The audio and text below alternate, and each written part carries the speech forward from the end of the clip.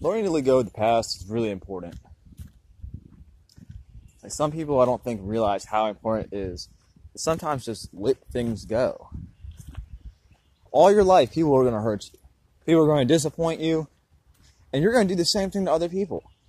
It's inevitable. You are going to hurt people. You are going to let people down. No matter what. And people are going to do the same thing to you.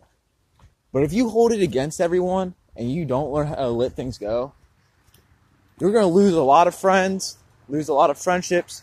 You're going to have relationships that never actually evolve and become anything that they should be able to become. Like, all relationships have a rough point. And you have to push through that to prosper in that relationship.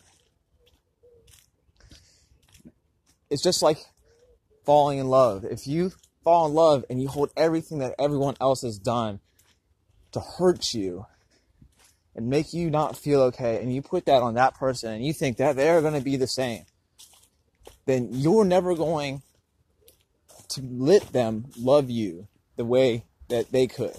And in return, you're never going to love them the way that you should. Because you're always going to be thinking about how this person hurts you from long ago. Now, learning from your lessons from the past is monumentally important. Like, all these wrong things that you do in your life, you should learn from them. And that's so important to learn from the things that you've done wrong. But you have to know when to draw the line and to let it go. And be like, wow, I learned my lesson. I've completed what I need to know from what I did. And I need to try and stop feeling bad about it. I need to let this go. I need to let this part of my past go. I learned my lesson, and now I'm ready to move forward as a better person. And being able to do that is very important because it stops you from falling into depression. It stops you from falling into these traps within your mind. Because once you fall into these traps, you get stuck thinking, oh, I should have done that. Oh, I should have done this. And you know, it's healthy to do that for a period of time.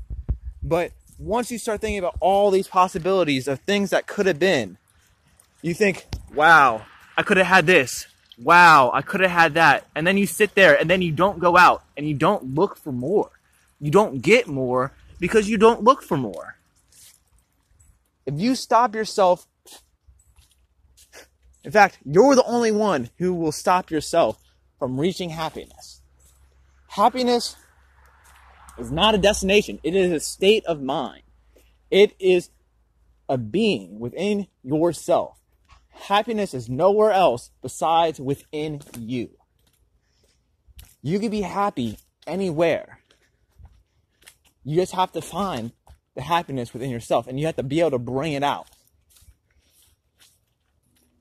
Because no one else is going to do it for you. I mean, it's nice to have a relationship. It's nice to be in love.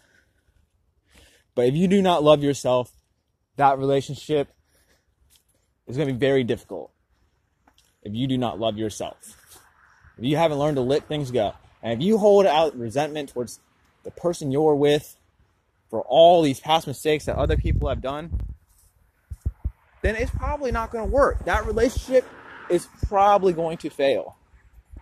Because you're always going to want something from them, or you're always going to be expecting something from them that's different than what they are willing to give. And, you know, nobody's perfect, and some people should not be together. I mean, that's very true. Some people should not be together. I think most people are capable of loving anybody. But being in love and being in a relationship and actually being together, I don't know if too many people should actually do that. Like, I mean, that's not the way I mean it. I feel like that everyone should try to find someone to fall in love with and to be with. And I think those interpersonal relationships are, you know, a part of growing up and part of finding happiness for a lot of people. I know a lot of people are fine being like single or polyamorous, and that's fine. You know, everyone has a different journey, And you got to decide what journey you want, because no matter who you are, you could probably find someone. As long as you open yourself up to the opportunity to find someone. You have to go out. You have to meet people. Like, sometimes you have to change what your expectation of a relationship really is. Because all relationships are different. No two relationships could be the same. And, you know, Disney has screwed up so many people's heads. Because everyone wants this perfect storybook relationship. But there's no such thing. It is a fantasy. That's why it's in movies. These are movies. Yeah, they save everyone. Someone comes in, they save the princess and them fall in love, and it's happily ever after.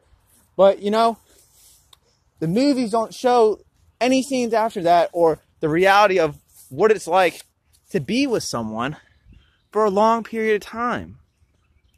Because people change. You change. Everyone is constantly growing. You are changing as a person right now. Even as we speak.